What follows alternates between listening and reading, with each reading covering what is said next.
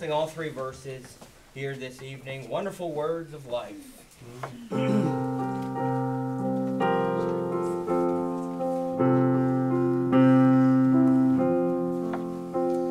Sing them over again to me, wonderful words of life.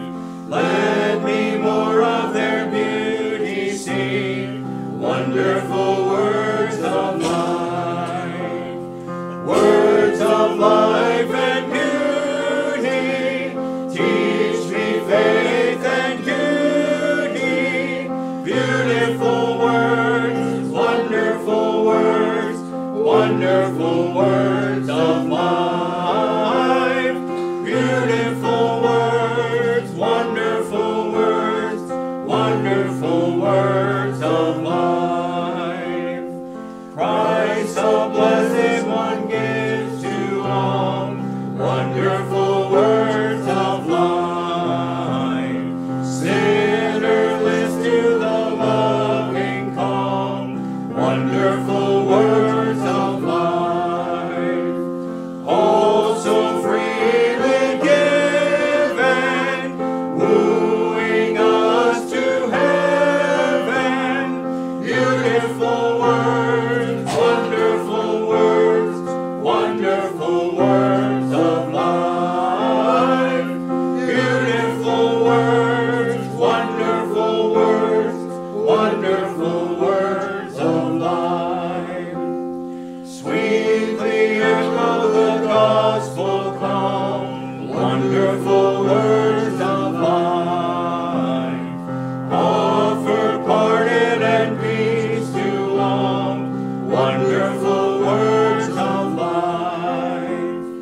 Jesus, only Savior, sanctify forever. Beautiful words, wonderful words, wonderful words of life. Beautiful words, wonderful words, wonderful words of life. Amen. Good singing. Brother Jeff, would you mind opening us in prayer tonight? Brother Jeff Van Trump.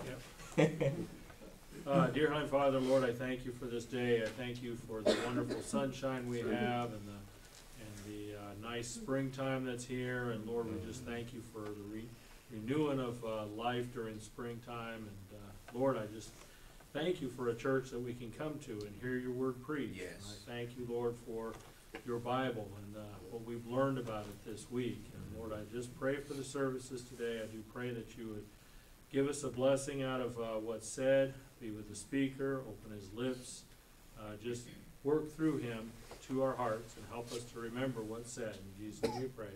Amen. Amen. You may be seated. It's been, again, it's just been a good time this week. I've learned so much that's been beneficial, so beneficial. And I mentioned it, but I have been putting the services on our church YouTube channel. It's just Cornerstone Bible Baptist Church. There's several of them there, so just pick the right one. It's got our logo on it, and I put all of the Bible conference preaching all on there, and it's in its own playlist. It's very easy to find and get to, and I know that I went back already. I've been listening to them over again, and just trying to, we retain through repetition, and I know that's how my mind works, and so just trying to retain some of what I've learned, and so just enjoyed it so much. Connor, would you mind coming up, bud, for helping with the offering? And then Daniel, do you mind coming? Let's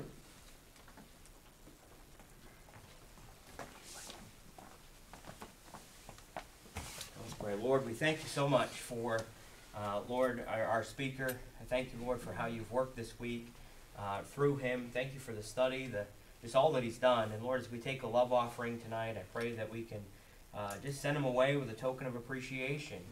And Lord, from our church to him. And Lord, I know so much has gone into the week and so much study, years and years and years of study, Lord. So I just thank you for Brother Jeff. I pray that you'd bless him as he leaves here to the next place, Lord, and the place after that. And I just pray that you continue to bless his church down there in North Carolina, Harvest Baptist Church, as well as the ministry that you've given him a vision for, Baptist History Preservation Society. I just pray that you would continue the work there, that they've done a critical work of preserving our heritage and making it known. So Lord, I thank you for it. And Lord, I just pray that you'd bless the giver tonight. I pray that you'd give us willing hearts as we give. And Lord, we love you and pray these things in Jesus' name. Amen. Amen.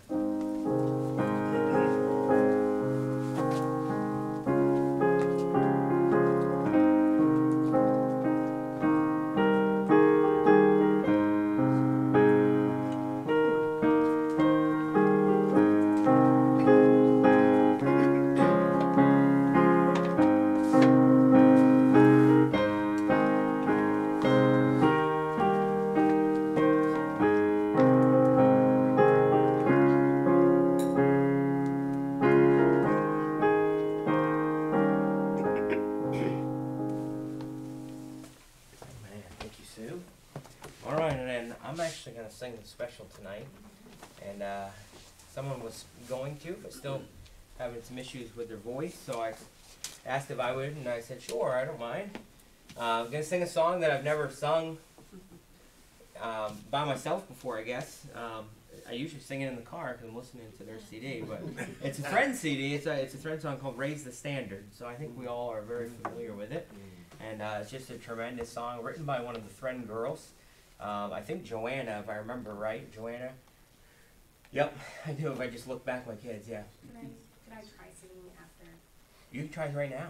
You know, you can sing that No, one. no, you can try singing. I am still battling a cold, so I can't make any promises on how it's going to sound. Yeah, You want no, to sing no. that one still? Huh? You don't want to still sing that one? Sure. Okay. How about you end with that? If you're up for it. You can end. Okay. You can end this tonight with your song. If you're good. I got a cough drop probably. Yeah. Do it together. Do you know this one? Yeah, pretend you're family. All right.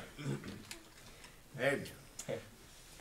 As he marched off into battle, he held the standard high, determined to keep it flying, even if it cost his life. He carried with him no weapon for his own defense. He risked his life to bear the flag that the battle they might win. The battle raged through the day, hard fighting from each side.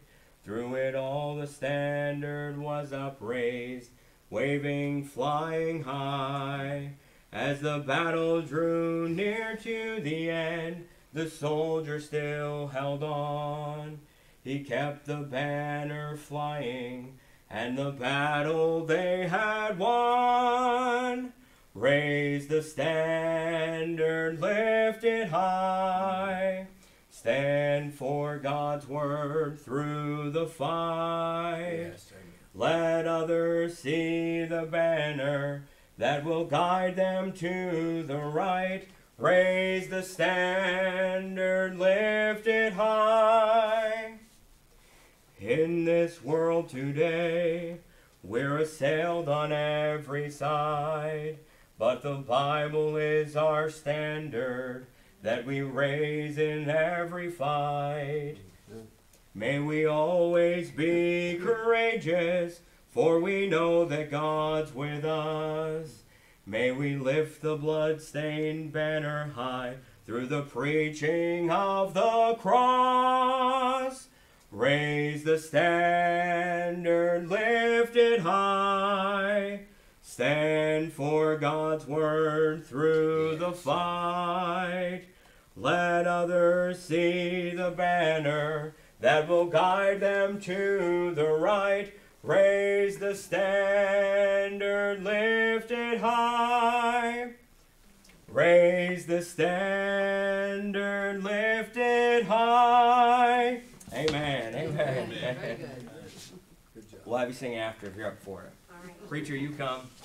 Looking forward to tonight. Yes, amen.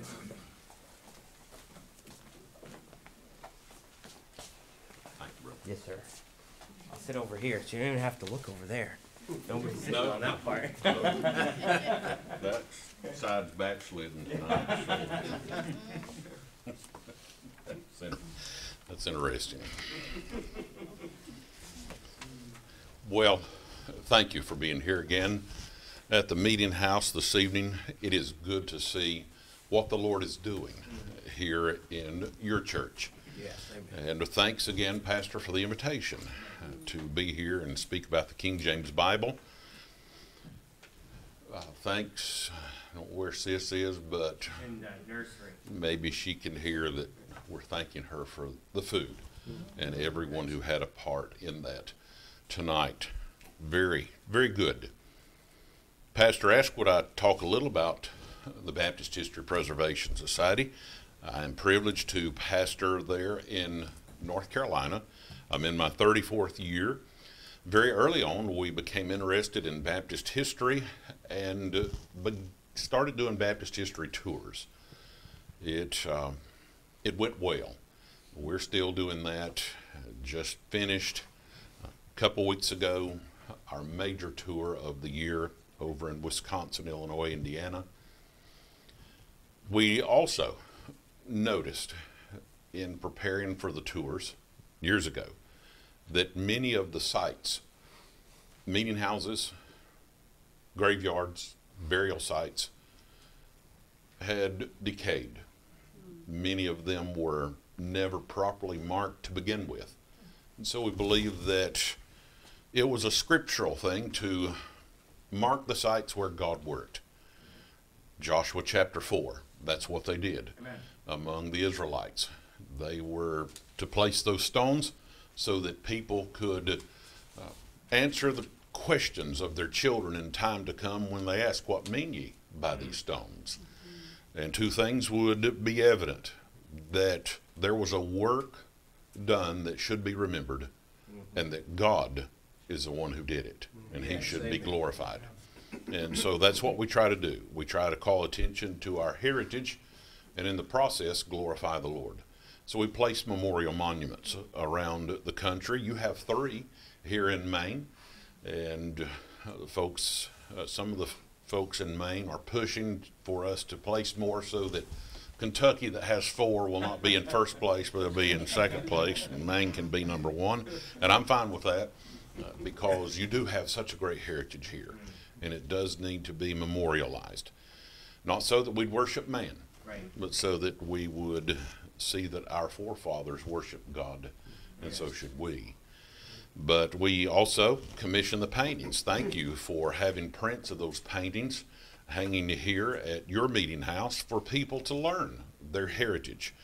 We try to maintain both of these works. We haven't unveiled a painting in a while, but we have recently in Wisconsin on the tour unveiled a monument to James Delaney, the old Baptist preacher, pioneer in Wisconsin. The monument was number 26. I'm going to take just an extra minute and tell you about Delaney. He was from Ireland. His parents wanted to bring him up to the priesthood, wanted him to be a Roman Catholic priest. Now, they died, and he was orphaned, so that scheme was foiled. He left Ireland. He wanted to get away from his country, wanted to get away from God. He went to England. Finding no way to support himself, he joined the British Army. And they sent him to India, all the way around the world. East India Company, that was one of the British colonies. Wars taking place over there. He eventually, not long after arriving in India, was sent to Burma. And when he arrived in Burma, there's an execution of a soldier that's taking place. And he watched that execution, Delaney did, and before the execution there was a man who prayed.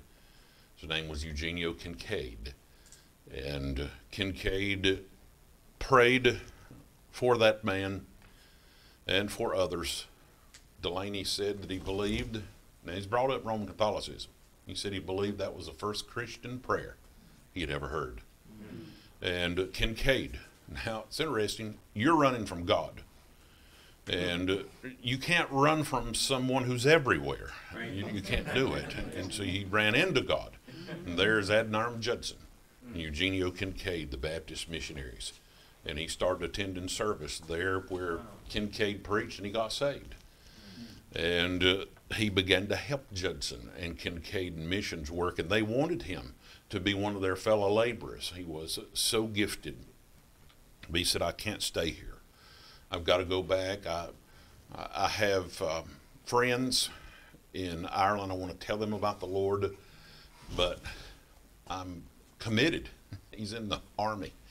Judson and Kincaid purchased his release from the British Army. Don't know how they did it, but they did, so that he could leave. And he returned to Ireland for a while and then went to America. And he trained at Hamilton Literary and Theological Institute, which was started by the Baptists. That's where Kincaid graduated.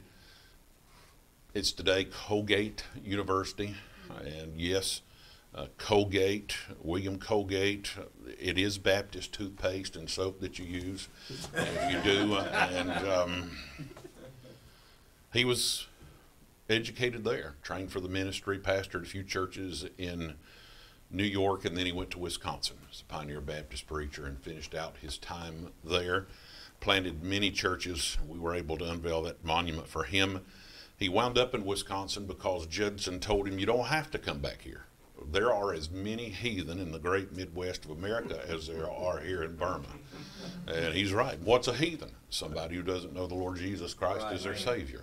So we placed those monuments, 8 feet tall, 4 feet wide. You've seen them.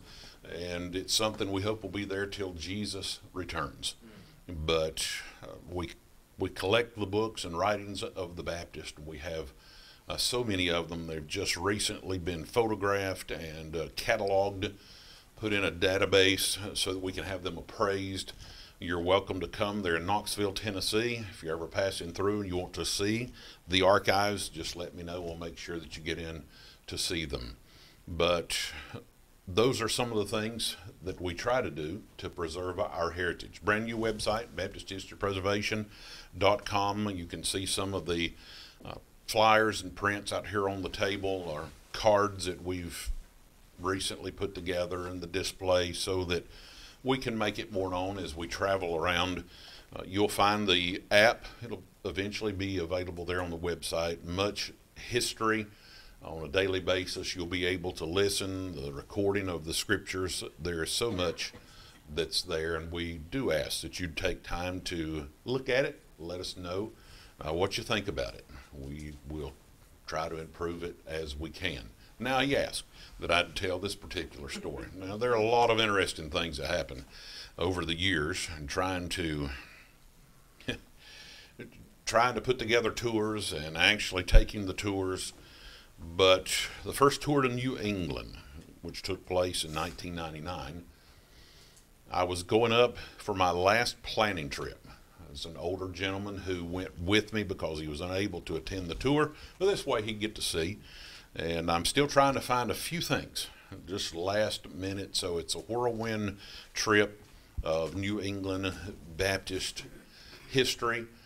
I'm looking for the grave of David Benedict. And Benedict, well-known Baptist historian. He was pastor of the First Baptist Church in Pawtucket, Rhode Island. I knew he was buried in that area, Pawtucket, Providence. So at about midnight, we get to this cemetery there in Providence, Rhode Island. And Walter says to me as I open the car door, I parked outside the gate, he said, "Where are you going?" I said, "Well, I'm trying to find the grave of David Benedict, and I believe he's in that cemetery." He said, "Man, you're not going in there this time of night, are you?" I said, "Well, sure." This is the only time I have. I've got to go in there. So I said, "I'll be back in a little while." I got out, closed the door, and I heard his door open. He's coming behind me. He said, "If you're going in there, I'm not staying out here."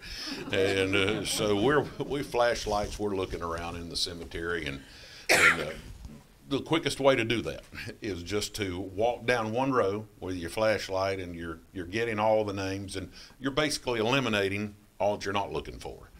Of course, Providence was a big Baptist area in the day, and so I'm walking along and sink knee deep into a grave. and I look up, and it's the grave of John Brown. He's the one who owned the shipping company, the Baptist who owned that shipping company there in Rhode Island. Whenever the British schooner, the Gaspee, ran aground, John Brown took a ship out there, boarded it, shots were fired. He got all of the British off of there and set the charges himself that blew the ship to the bottom of the ocean. By the way, there's the difference. You're not taught it in school, but there's the difference in Protestants who disguise their faces as Indians and throw tea overboard, and the Baptists who wear no disguise and blow entire ships to the bottom of the ocean. There's a difference. It's not taught, though, in school, because they don't want you to know what the Baptists did. But I'm standing there in John Brown's grave. He's also the one who built the meeting house, the First Baptist of Providence, Rhode Island. Fabulous meeting house. He built that, paid for it, had it done. And so I'm standing there in his grave, and we're laughing at this time. And then we hear somebody else laughing. And they're coming at us in a cemetery, and we shine the flashlight over. And the world's fascinated with zombies now. It wasn't quite as rampant at that time, but here comes one. And it's a person, but they're dressed like a zombie. And right in the middle of the cemetery, it's after midnight. Walter tenses up again. I'm still laughing. If the one in the grave's not going to get me, I'm not worried about that one out there. And it's funny. He began to talk to us, and we realized that on the back side of the cemetery, they're filming a movie. And it's about zombies. And so we didn't walk back there to see all of them, but I think the zombie was more surprised to see me standing in a grave than I was to see him. He didn't know whether I was coming or going.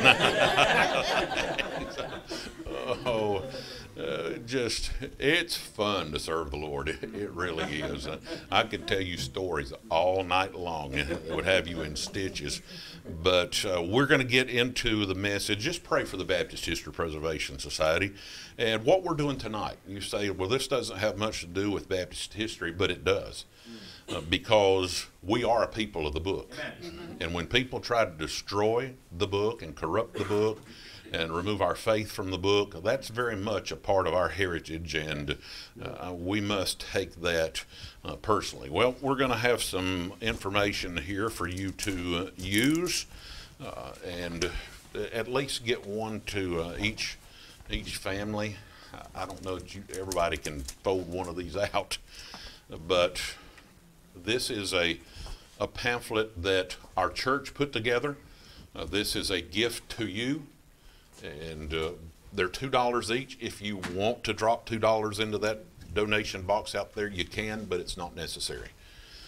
So we're just going to look at this tonight, and you'll have to fold it out so that you can see what's going on.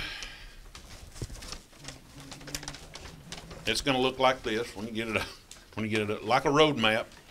Some of you young people don't know what road maps are, but you older ones do. It's another thing we were talking about. LPs, 8-tracks, cassettes, and CDs, and all of that. Well, this is like a road map. Does it fold back the same? Well, yeah. Well, if you can figure it out, it does. Yeah, they were folded by machine, so I'm glad that they were. But this is a comparison chart. Sometimes people want to make a comparison. They know that modern Bible versions do not read the same as the King James. We also understand that modern Bible versions change things that are doctrinal. If they change any word at all, that's a problem. But to be able to show people what has been changed and what the problem is with it sometimes makes a big difference in their understanding. And so we're going to go through this, and in order to see it, and you can see in red the words of the King James Bible, and then you can see to the left of that the 7 most popular modern translations or best-selling translations of the day. And you can see the English Standard Version, which is becoming the favorite of the Calvinist because it does have that bend or slant to it. Holman Christian Standard Bible, that's your Southern Baptist baby now. They spent millions of dollars, and all these people spend millions of dollars putting these modern Bible versions together. Why is that? Because they know they're going to make their investment back. And the New American Standard Bible, this is one that's favored by the Bible church movement. See, you're a Baptist church. You love the Bible, and some try to attract folks away from the Baptist by presenting themselves as being Bible believers when they're not. They're using something besides the Bible. And remember, we said that every modern Bible version compares itself with the King James. Why? Because they want you to think they care. They don't. Same way with many of the other denominations. They want to compare themselves with the Baptist to make you think they're the same. And they're not. Do we have anything whereof we might say of ourselves that we are great and we're good? One thing, we know the Lord Jesus Christ and his word and work in us is good. Other than that, we have nothing whereof to boast. You're right. But Amen. our doctrine is better. Our doctrine is better because it's scriptural. Amen. And just think, when we're a Baptist people, we have our faith and we have our book. That's it. It's not that way with other groups of professing Christians. You take Church of England, they're going to have their version of the scriptures, whatever it happens to be at the time, and their book of common prayer. Presbyterians, their version of the scriptures, Westminster Confession of Faith. The Methodists, their version of the scriptures, and their book of discipline.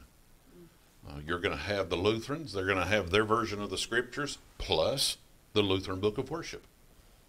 The Catholics have 3 authorities. They've got their version of the scriptures, the traditions of their institution, and the word of the Pope.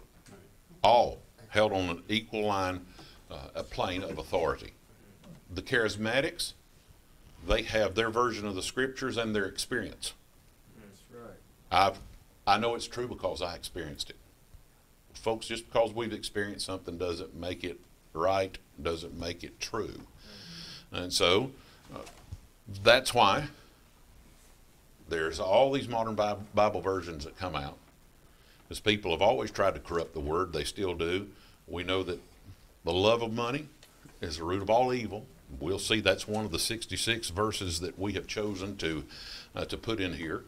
But we'll see that there's a difference. I know you know that there is, but it's absolutely amazing. You'll see how that the differences will affect the practices of the people who embrace them. And so we'll start, King James Bible, number 1, Deuteronomy 23:17. There shall be no whore of the daughters of Israel, nor a sodomite of the sons of Israel. Nor a sodomite of the sons of Israel. And if you look over just to the next one beside of it, for instance, and we're not going to read everything. You'll get the idea. Deuteronomy 23:17 in the New Revised Standard, none of the daughters of Israel shall be a temple prostitute. None of the sons of Israel shall be a temple prostitute. Well, what in the world is that? Your King James Bible is much more plain. And what you'll notice is that the word sodomite is removed. And by the way, if you want to talk about man with man, woman with woman, there's only one word to use. That's the Bible word. Right. They revel in whatever term the world gives to them. They embrace it. accept what the King James Bible calls them. They hate it. Why? Because it brings conviction. The Word of God always brings conviction. Right. And that word, sodomite, has been removed from all the modern Bible versions. And it's just absolutely amazing. The next one, number 2, Job 24:1. Why, seeing times are not hidden from the Almighty, do they that know him not see his days? And you look over to the New Living Translation, number 2 there, Job 24:1. Why doesn't the Almighty bring the wicked to judgment? Why must the godly wait for him in vain? And that means that has nothing to do with what the Scripture actually says. But keep in mind, they've got to make changes because copyright law demands it. And so they're people who do not care about what the Word of God says. Why? Here's what your King James Bible is teaching. Why, seeing times are not hidden from the Almighty, do they that know him not see his days? Well, what days are that? That's a prophetic passage of Scripture, and his days. And you've got the day of the Lord, you've got the day of God, you've got the day of wrath, you've got the day of vengeance, you've got the day of the Lord Jesus Christ, and on and on and on it goes. Well, the question should be asked today. Why, seeing times are not hidden from the Almighty, do they that know him not see his days? Why? Because it's been obscured. His days. And those who know him, you're Bible believers, it's been preached here, you know his days. You know that there are a difference in the days, difference in the application between those things. All of them are talking about the same period of time. His days are talking about the millennial kingdom. The day of the Lord, that's the day in which his will be done, Isaiah chapter 11. The day of God, you get over into 2 Peter. The day of God speaks of God the Creator. He's going to destroy this earth, decimate it, and then he's going to make it new. It's his to destroy. He owns it. He created it. Right. Do what he wants to. But people, you want to know why they can't see his days? Because the teaching is obscured in modern Bible versions, and people don't have an understanding of what's coming. The third one, Job 42:10, the Lord turned the captivity of Job when he prayed for his friends. Also the Lord gave Job twice as much as he had before. The Lord gave Job twice as much as he had before. It's what the King James says. And then you get over to the New International Version. Job 42:10, after Job had prayed for his friends, the Lord restored his fortunes and gave him twice as much as he had before. Well, they're always concerned about money. Well, the Lord restored everything that was taken from Job. Gave him twice as much as he had before. That even includes children. Right. He took 10 from him, he had 10 more. Yes. And so those are things. Number 4 is absolutely amazing. Psalm 9:17, the wicked shall be turned into hell, and all the nations that forget God. And look at your New Revised Standard, the wicked shall depart to Sheol. All the nations that forget God. They're afraid of hell. They're afraid of it. Now, you're talking about the hymnal the other night. And back in the early 1900s, there was in this country a movement known as the Union Movement. A man by the name of John Mott headed that movement. The idea was that all hymnals should be modified so that they could be used in any meeting house, regardless of the denomination. So they took out everything that was controversial, and that's why all the hymnals followed it down to this day. They took out songs about judgment. The Bible says sing of judgment. Took out songs about hell. That's controversial. Anything that was doctrinal was changed or slanted or removed so that people could be drawn together. And that's what Satan wants. He wants a one-world religion. And the same thing has happened to the Bible. Well, it happened to the hymnal first, and it's happened to the Bible now. And so thank you for being at a King James Bible conference so that you can understand what people are trying to do with your Bible. and how it's being corrupted. And it's absolutely amazing. We talked several times this week about Psalm 12, 6 and 7. By the way, folks, anyone who dies without the Lord Jesus Christ is going to go to hell. And then at the judgment, the great white throne judgment, hell's going to be cast in the lake of fire. But as far as the judgment of the nations, the book of Matthew, entire nations who did not minister to the Jews are going to be cast into hell.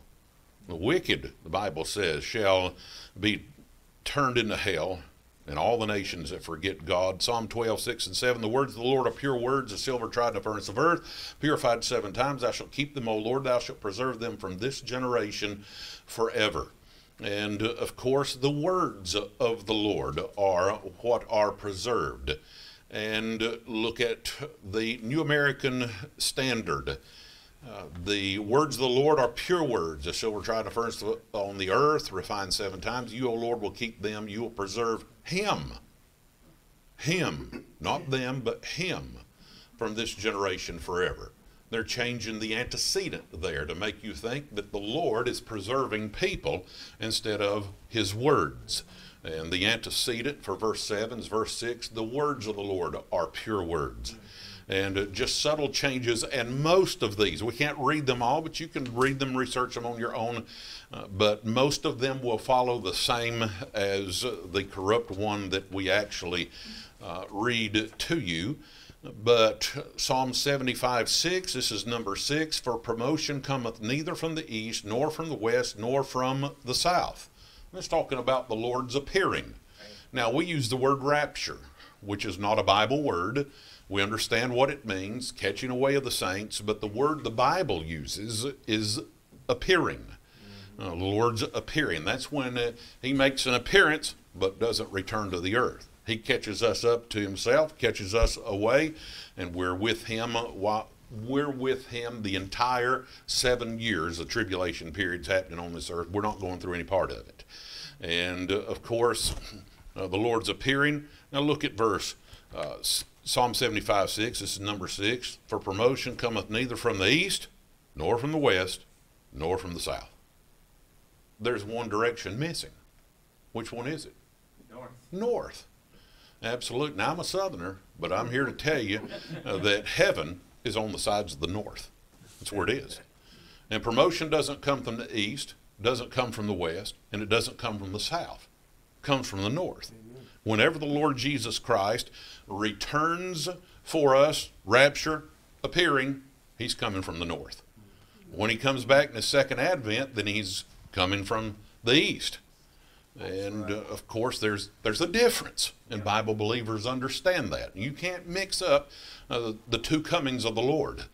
The rapture and the second advent are different. Right.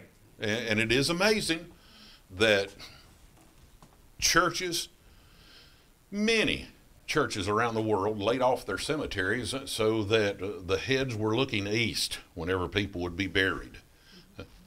I don't know which direction I'm pointing. Maybe I got east.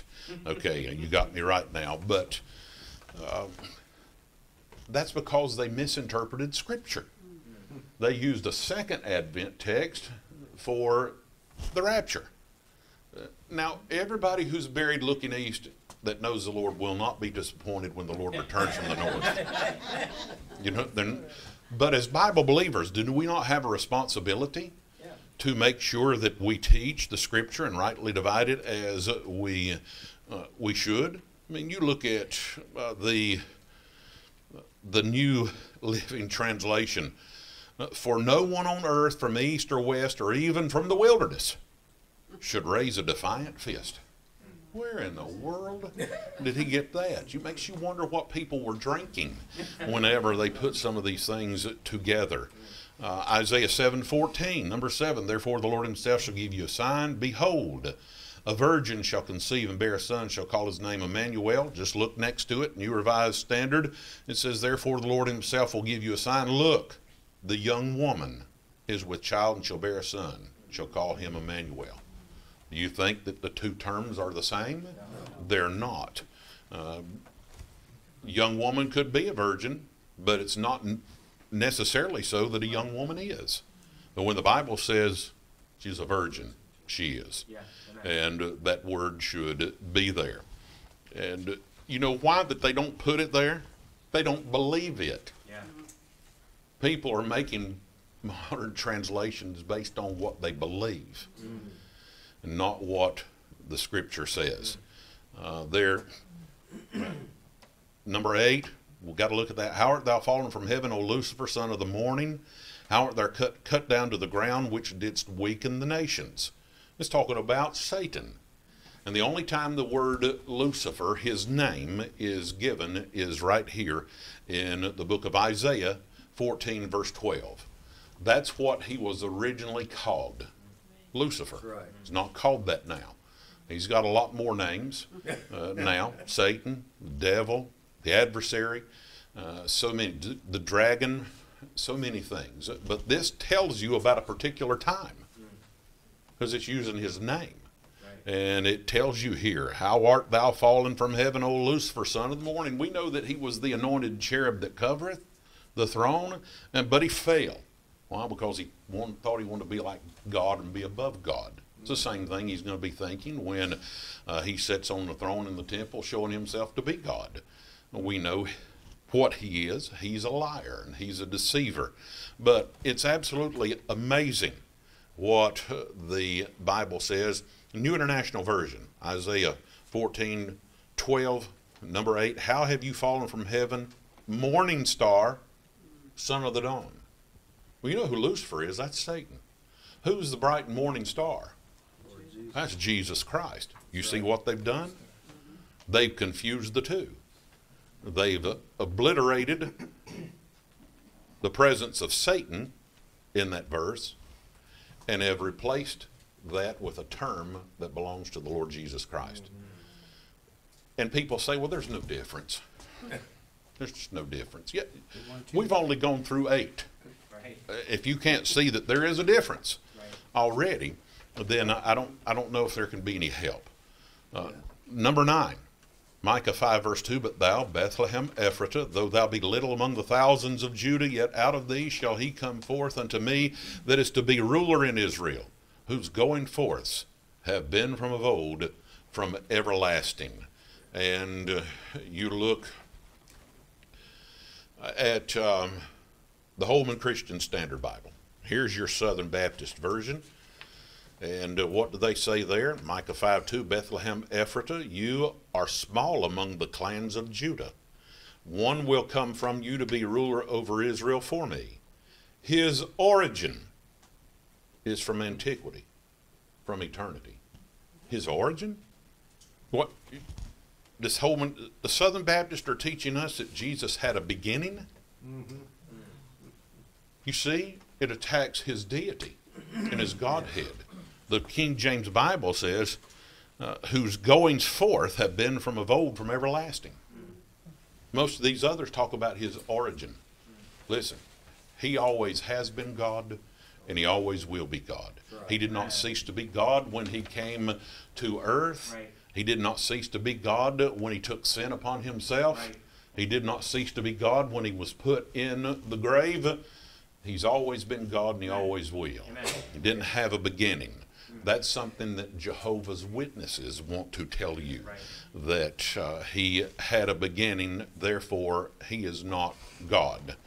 You look at number 10, Zechariah 10:1, ask ye of the Lord rain in the time of the latter rain, so the Lord shall make bright clouds and give them showers of rain to every one grass in the field. How important is every teaching, every word in your King James Bible? Well, it's as important as it gets. And you look at the New American Standard Bible. Number 10, ask rain from the Lord at the time of the spring rain, the Lord who makes the storm clouds, not bright clouds, but storm clouds. And you look on over to the New King James. Now this is the one that supposedly only changed the pronouns. Okay, New King James, Zechariah 10:1, ask the Lord for rain in the time of the latter rain. The Lord will make flashing clouds. Not rain, not bright clouds, but flashing clouds. And what's the difference? Well, perspective. These people who are making these Bible translations, they're sitting here and they're thinking, as they look up at the clouds, what? Rain. Look, the clouds are dark whenever it rains. Can't be bright clouds. You watch the weather, and when they throw the radar up there and they're showing you a storm, the brightest part is where the heaviest storm is.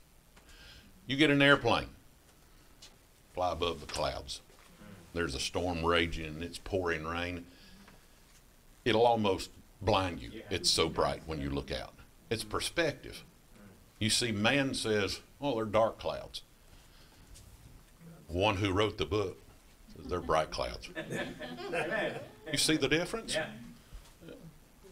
The problem is people look at this Bible and they have no respect for it, and they think it can be changed. They think God doesn't know what he's talking about, and yet those who are making a word-for-word translation and translated it, the translation is bright clouds.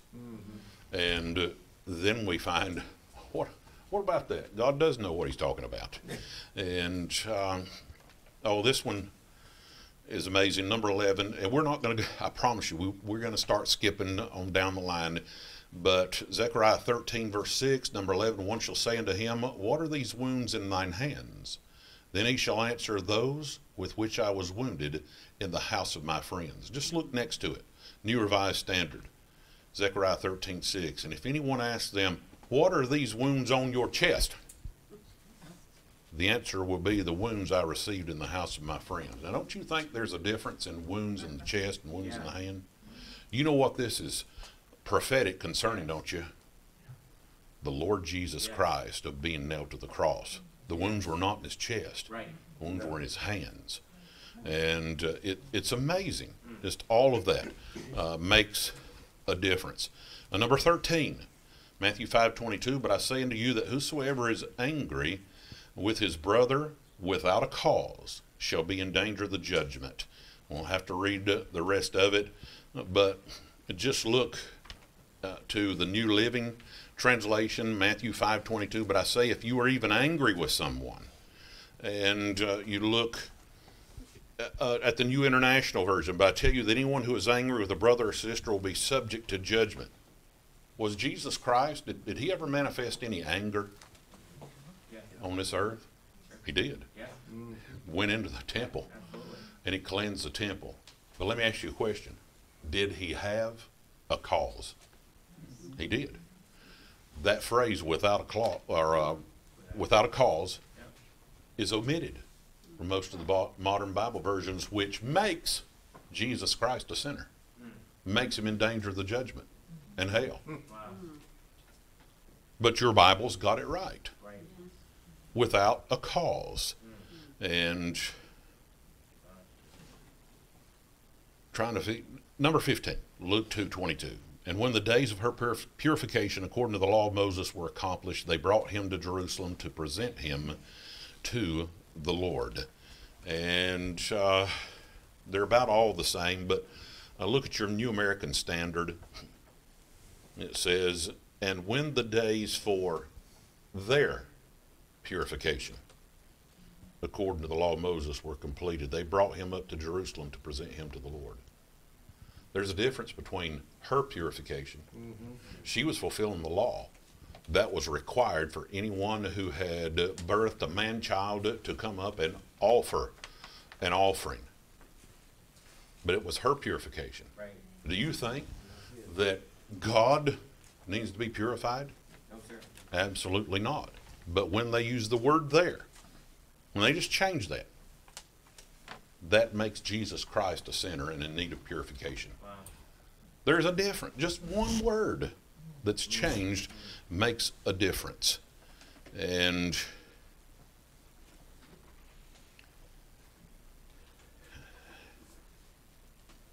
just trying to think about what might help you the most. You know John 3:16, we preached about that Sunday, the Word begotten. They talk about his one only Son, his unique Son. And if they don't have the word begotten there, they have ruined a teaching concerning the resurrection of Christ. And of course, on down, John 14, verses 1 and 2, number 22. Let not your heart be troubled. You believe in God, believe also in me. In my Father's house are many mansions. Many mansions. If it were not so, I would have told you. I go to prepare a place for you. New Revised Standard, do not let your hearts be troubled. Believe in God, believe also in me. In my Father's house are many dwelling places. You think a dwelling place and a mansion are always the same? Nope. You're not going to get that. New International, in my Father's house has many rooms. Dwelling places in a New American Standard. Dwelling places in the Holman Christian Standard. And rooms in the English Standard Version. So English Standard Version, the Calvinist gets a room, and while others get a mansion. So I don't know how else to say it. John 18:36, number 24, Jesus answered, my kingdom is not of this world. If my kingdom were of this world, then would my servants fight that I should not be delivered to the Jews. But now, see the word now? But now is my kingdom not from hence. New Revised Standard at the end says, but as it is, my kingdom is not from here. New Living, but my kingdom is not of this world. New King James, we only change the pronouns. That's all we're going to do.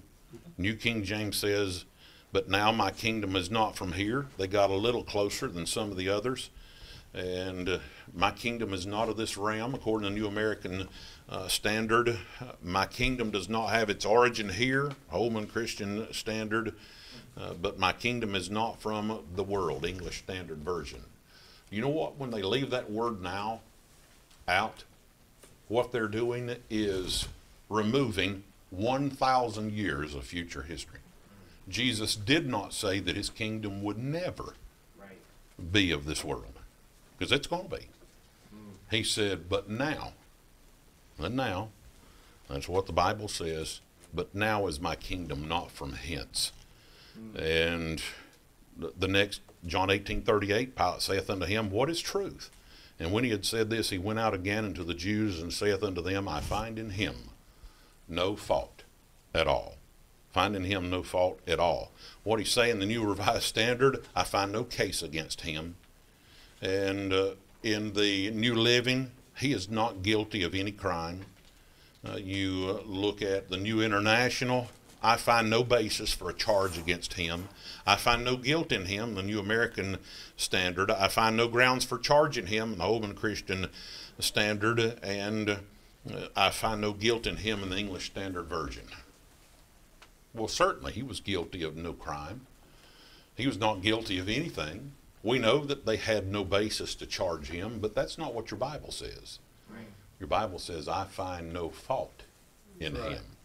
Find no fault in him. And you know what a fault is? Any of you that spend any time in California understand that concept, because underneath the ground they have fault lines.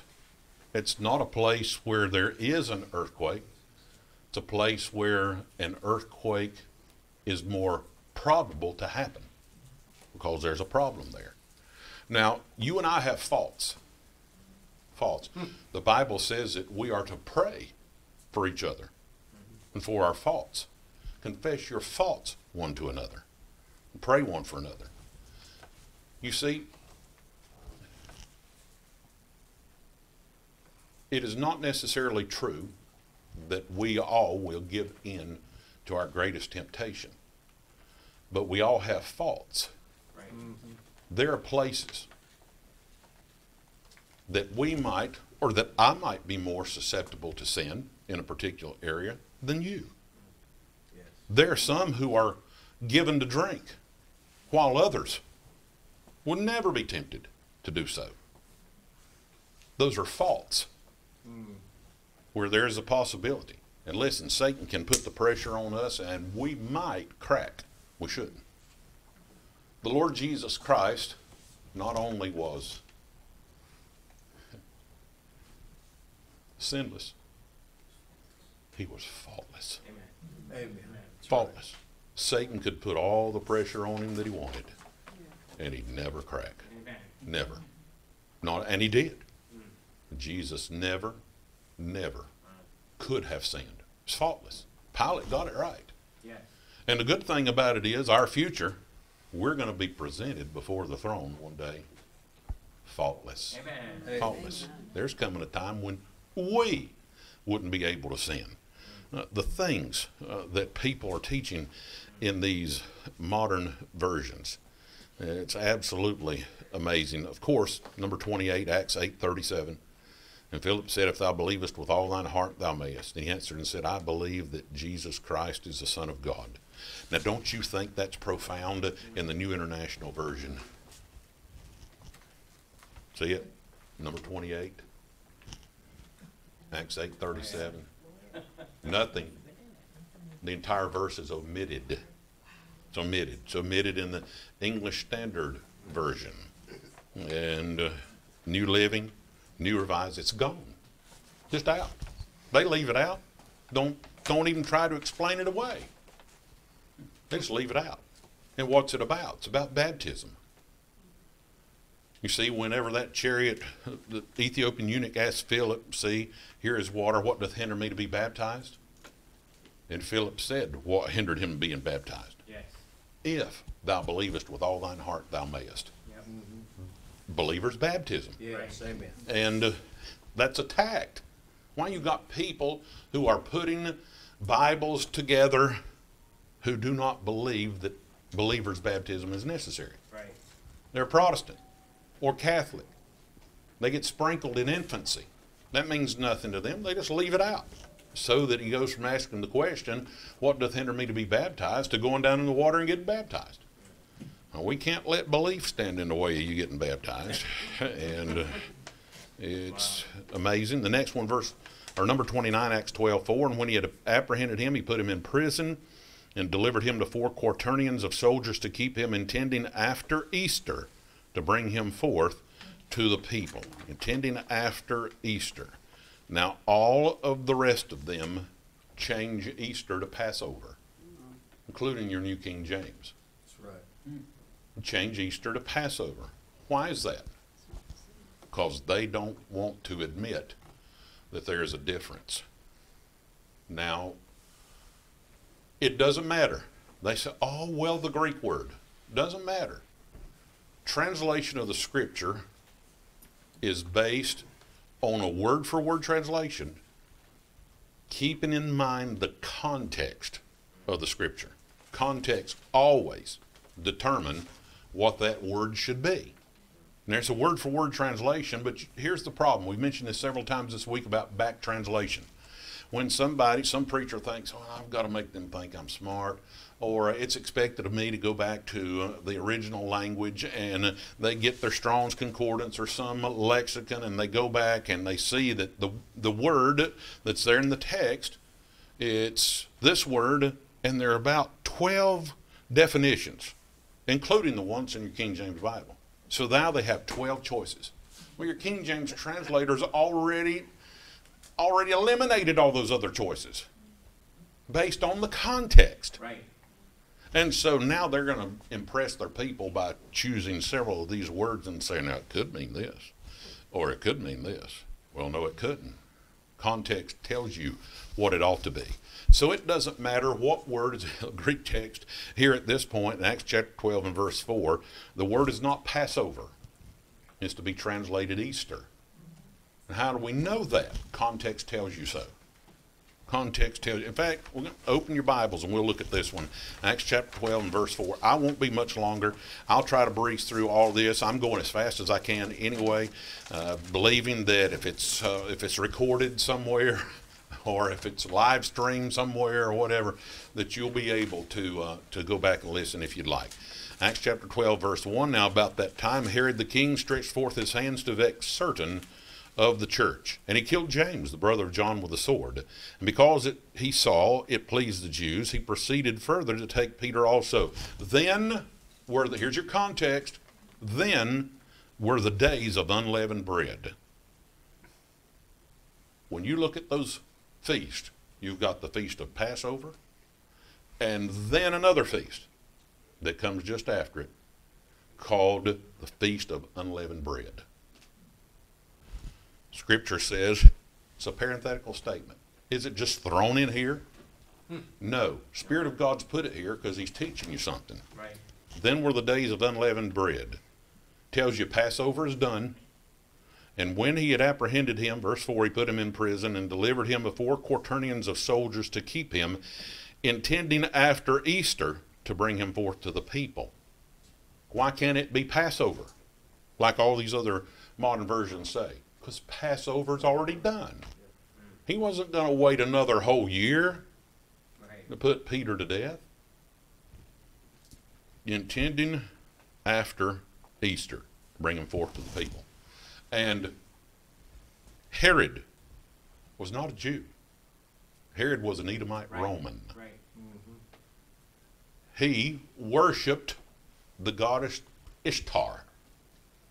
That's who he worshipped. You can trace her from the Old Testament. Pagans there worship Ashtoreth. The Old Testament. You get to the New Testament here, Romans, Greeks worship Ishtar. And you get over to German, they're going to call her Estra. She's a goddess. They're worshiping her. The English translation is Easter. And yes, Easter is a pagan holiday. It has nothing whatsoever to do with the resurrection of the Lord Jesus Christ. As Christians, we celebrate Jesus Christ rising again from the dead. Amen. Not bunnies and goddesses and all that other stuff. That comes from pagan idol worship. And it has to do with women. And when he apprehended him, he put him in prison, delivered him to 4 quaternions of soldiers to keep him, intending after Easter to bring him forth to the people. That's what his intent was. Your King James Bible is the only one that's going to have a translation that helps you understand context and meaning. The only one. Oh, and they hate it. They absolutely, that's one of their most hated ones. We got get rid of that word Easter. Yeah, you don't want anybody to know that that's who you're worshiping. And it's just that simple. And you have places like number 31, Romans 1:20, where it talks about the Godhead. That word is removed from nearly every one of these modern versions here. And we'll turn the page over now. We're on the back side, and we'll look at number 35. Romans 8, verse 33, who shall lay anything to the charge of God's elect? It is God that justifieth. Who shall lay anything to the charge of God's elect? And then we'll look on over to number 35 under the English Standard. Who shall bring any charge against God's elect? It is God who justifies. Now, let's talk about the elect for just a moment. First time the word's mentioned in Scripture is in Isaiah chapter 42. Mine elect. And then Jesus Christ quotes that passage in Matthew chapter 12 and says it's talking about him. So the first time that the word elect is mentioned in Scripture is talking about Jesus Christ. The second time it's mentioned in Scripture is Isaiah chapter 45. Jacob, mine elect. It's talking about the Jews. Right. Third time, not the third time it's mentioned, but the only other usage in Scripture is in 1 Timothy chapter 5, where it talks about elect angels. Now, we cannot be angels. It's not talking about us. We know.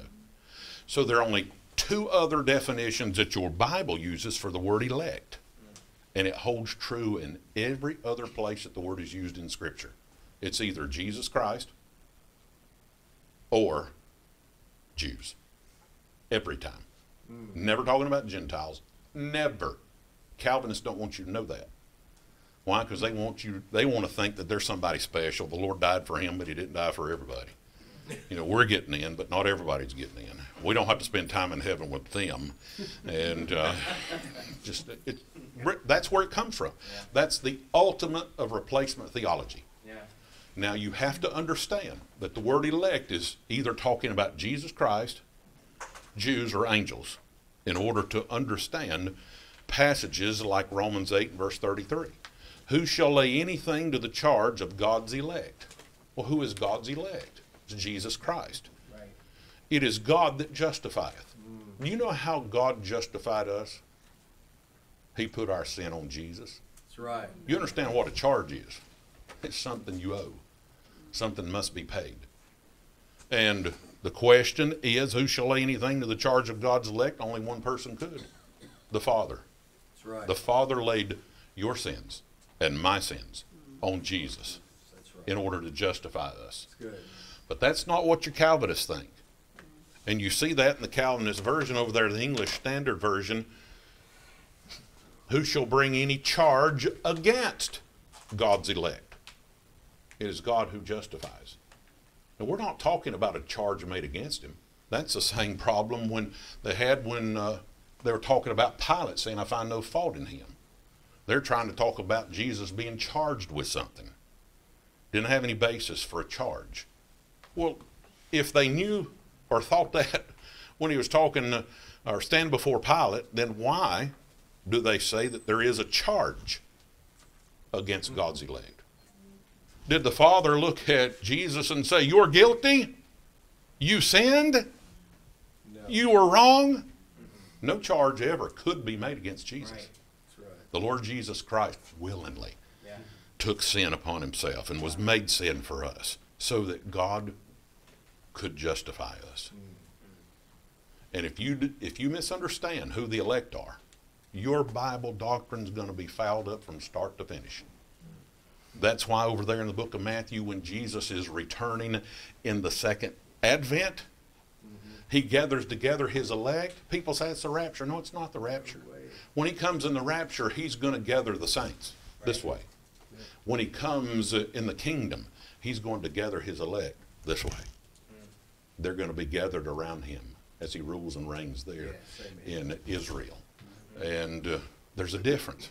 But if you think you're the elect, then you're going to have a lot of passages of Scripture that are fouled up. Sorry, spent a little bit too much time on that, perhaps, but it's important to see. Look at 37. For the preaching of the cross is to them that perish foolishness, but unto us which are saved it is the power of God. Look at the New Revised Standard, 37. For the message about the cross is foolishness to those who are perishing. The Bible doesn't say that the message is foolish. It says the preaching is. That's right. World doesn't understand that. You get out on the street and you preach, what's that fool doing? People who are lost, they come in here, they've never heard preaching before, and your preacher stands up here and preaches, and what's he getting excited about? It's not the message that is foolish. The world thinks the delivery is.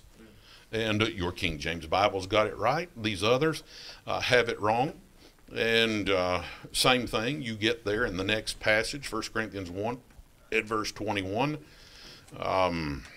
Look at number 40. 1 Corinthians 11:1, be ye followers of me, even as I also am of Christ. You look over at the New King James, number 40, 1 Corinthians 11:1, it says, imitate me, just as I also imitate Christ. Imitation and following are two different things. We were to follow our apostle, the apostle to the Gentiles, as he follows Christ. Yeah.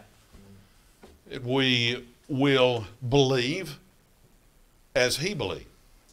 We will follow the words that the Spirit of God gave him to pen. We don't imitate him. What part of his life are you going to imitate? The death part?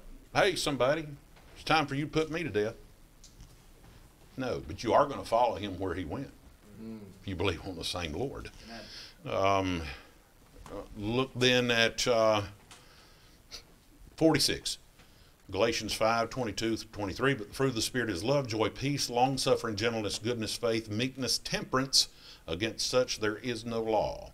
And you just pick whichever one you want to. And every one of them, as I'm quickly glancing across here, yes, every one of them changed the word temperance to self-control. Every one of them. There's a great difference. Some of you may work in places where manufacturing is done. And if you temper something, that's a mixture that's added to another to either make it stronger or softer. You temper something. We have the wrong habit of saying, I lost my temper. You won't find that in Scripture. You might have gotten angry. Now, you didn't get mad. Dogs get mad when they're rabid. So it's wrong for us to say we get angry. And whenever someone gets saved, do you know what's added to you? The Spirit of God. That gives you strength that you didn't have before. And at times, it makes you softer. Amen. That's good. When you need to be. Amen. A temper is a qualifying mixture that makes you what you ought to be. Good. That's temperance. When you're talking about a fruit of the Spirit, that's God control. Amen. That's good. Amen. Self-control is Amen. entirely wrong. Yes. You know why they don't understand? I suspect it's because they may not have the Spirit of God in them.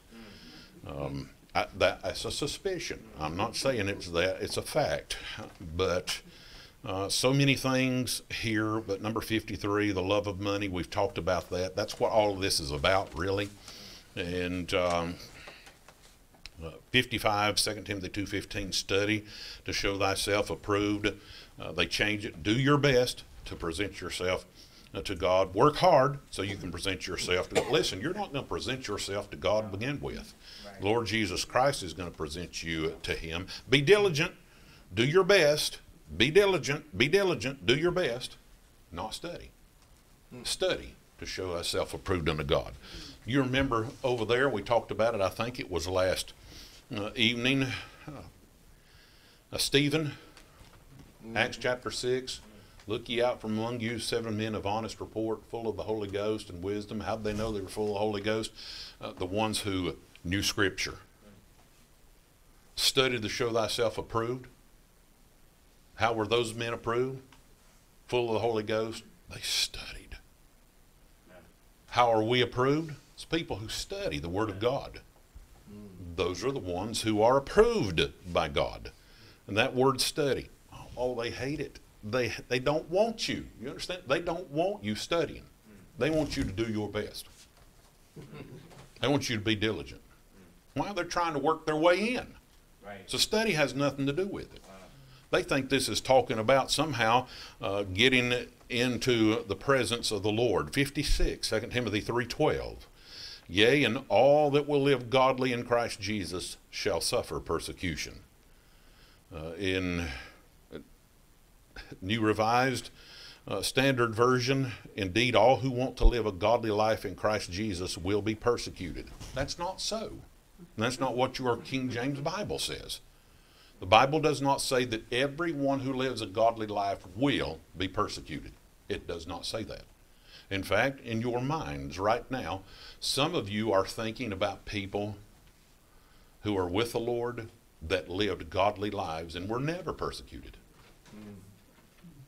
The Scripture does not say everyone who lives godly will be persecuted, though that's what these modern Bible versions want to make them say. And I suspect that Baptist preachers who are standing in the pulpit preaching that error might have gotten their ideas from some of these modern Bible versions. And listen close sometimes. You ought to pay close attention to the people who are preaching to you, because you can learn a lot about where they've been studying by the things that they say. You look at the context there in 2 Timothy chapter 3. And you understand that the Apostle Paul, being moved by the Spirit of God to give his testimony, he talked about persecutions that he endured. He endured. Your King James Bible defines itself. The definition of suffer is to endure. Yea, and all that will live godly in Christ Jesus shall suffer persecution. It means you'll endure them when they do come. That's what godly people do. They endure. They suffer persecution. Suffering is not what happens. Suffering is the spirit of the person who's being beaten. And that's what the scripture says. And it's plain that it says that. Number 60. For verily he took not on him the nature of angels, but he took on him the seed of Abraham. That's talking about the incarnation of Christ. He didn't become an angel. He took upon himself the seed of Abraham. He was incarnate. This is God in flesh. Yes. It's not a fleshly God. Right. It's not part God and part man. It's not 100% man, 100% God. It's a 100% God in the likeness of sinful flesh. If he'd had been any part man, he could not have been our Savior. This is God in flesh.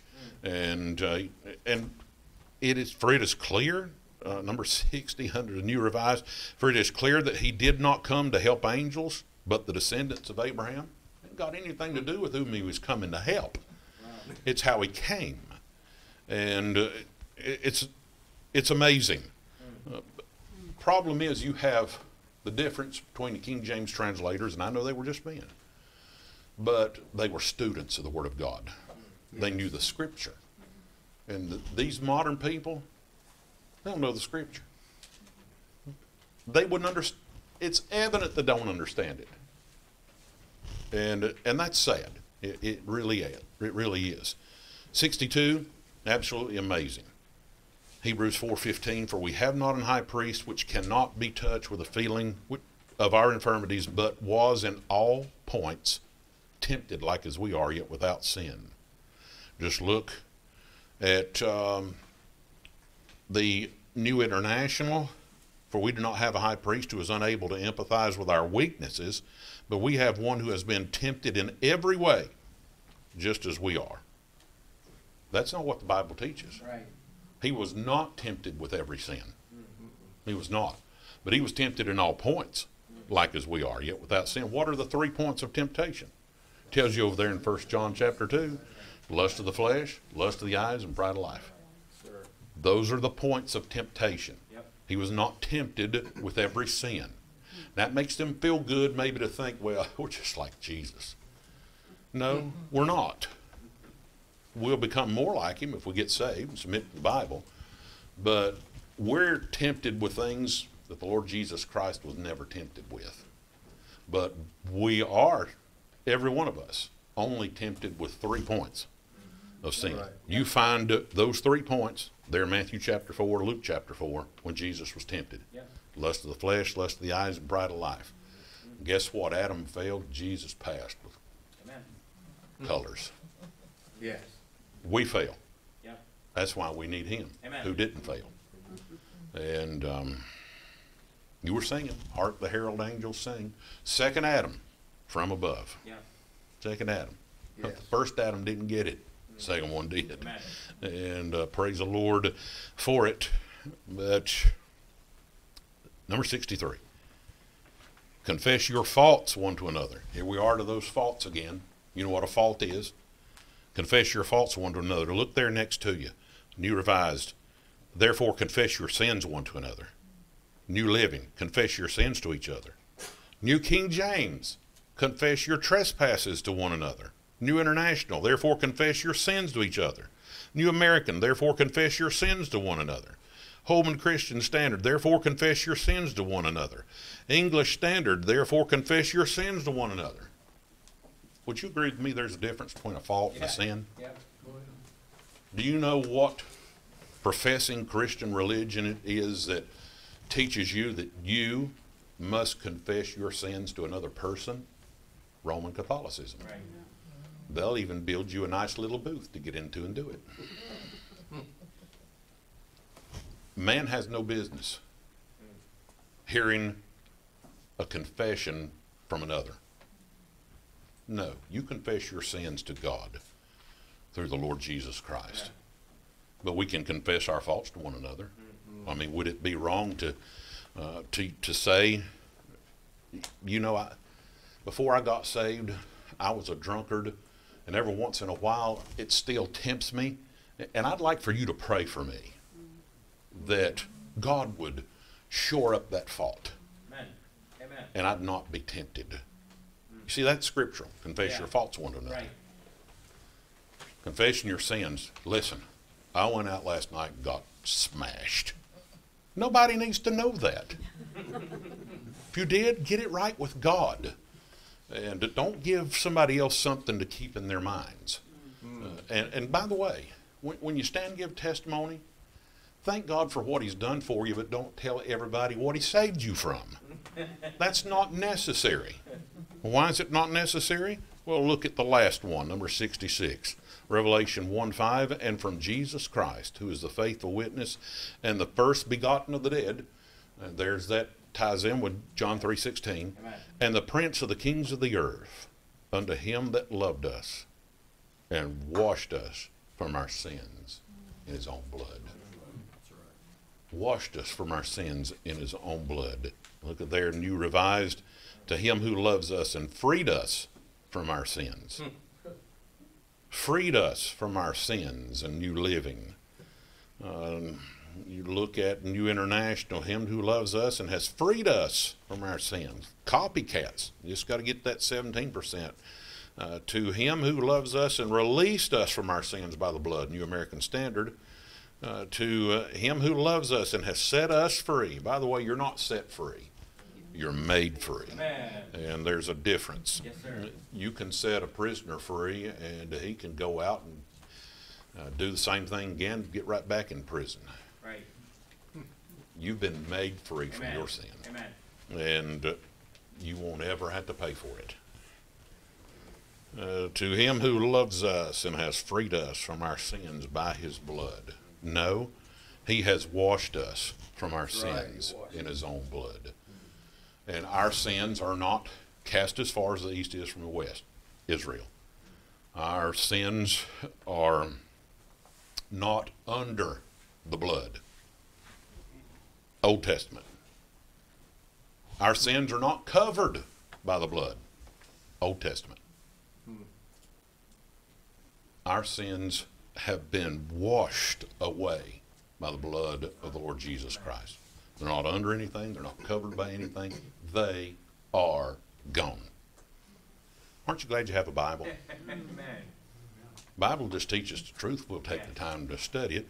And this is just a chart.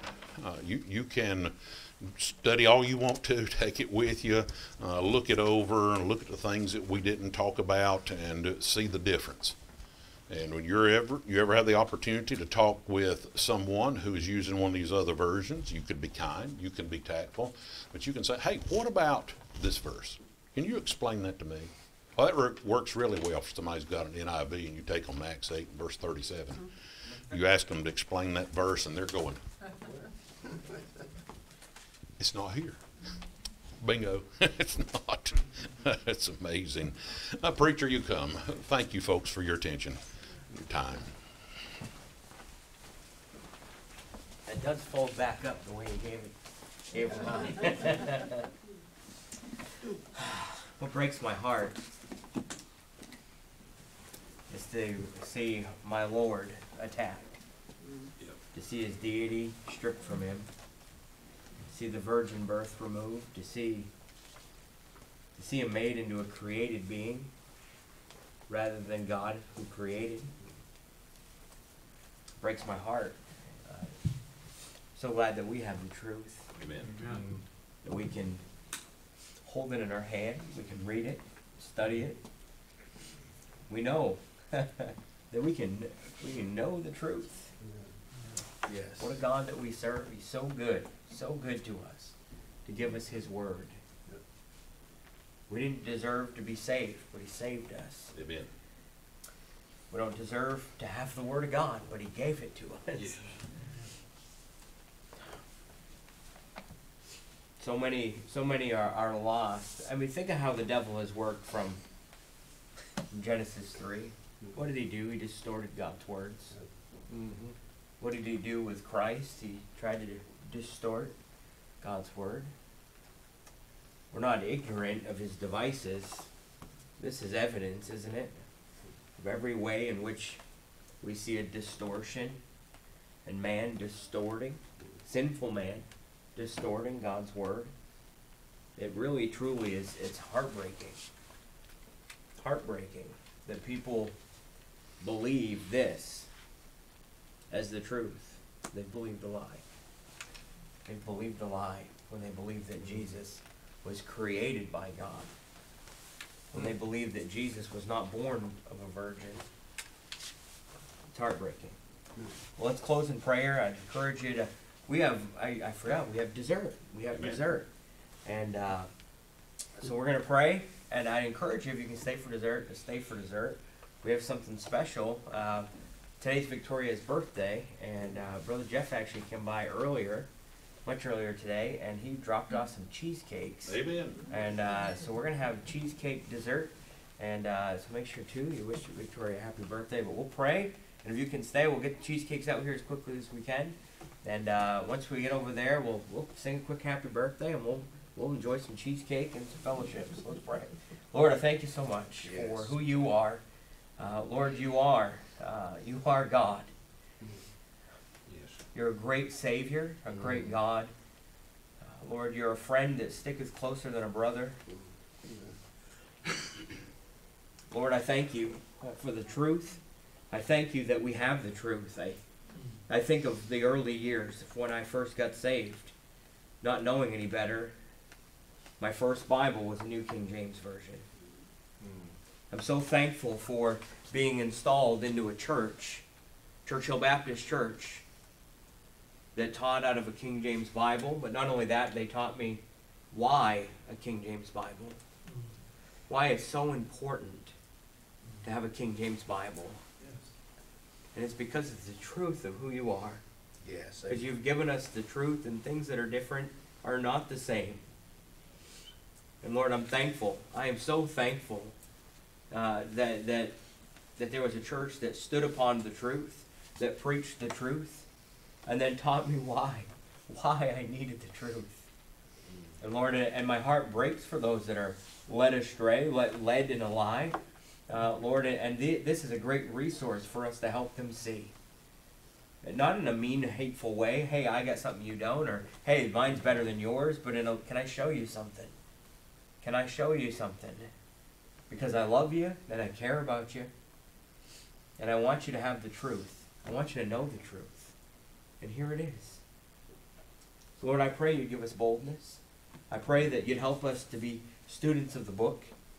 I pray that, Lord, that in all that we do, we'd know why we do it. We'd use the Bible as the source. Why do we do what we do? Well, because the Bible says that we need to do this. And no other reason than that.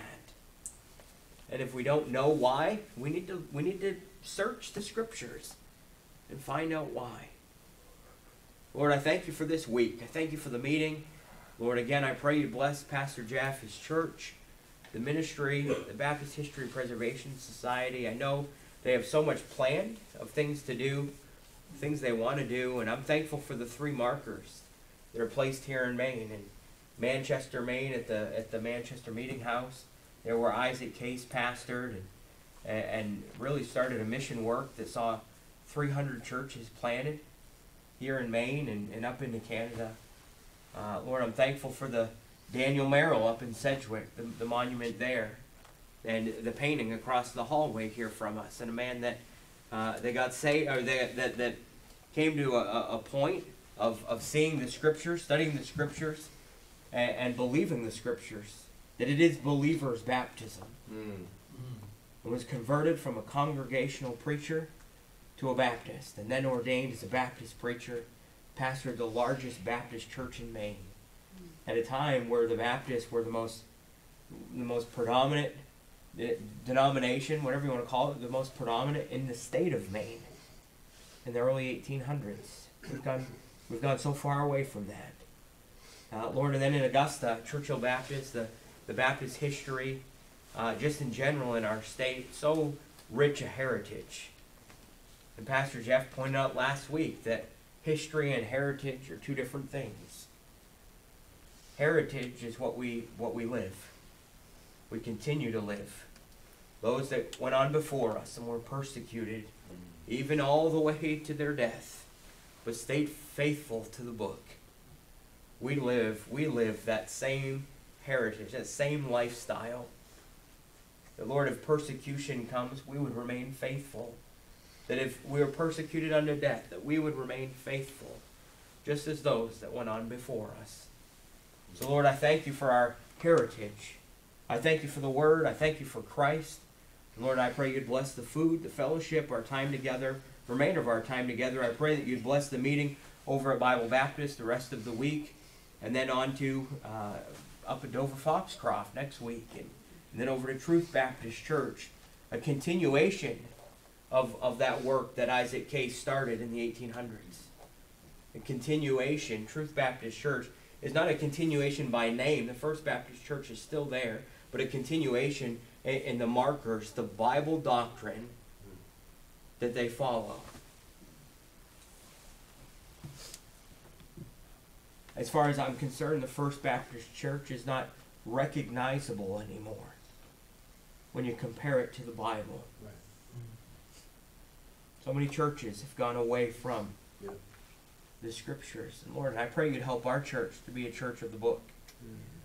Lord, that it would be our rule, our measure, our guide in all that we do. Lord, we'd be committed to it, unwavering. Lord, I thank you for the Bible. I thank you for the conference this week, and it stirred my heart.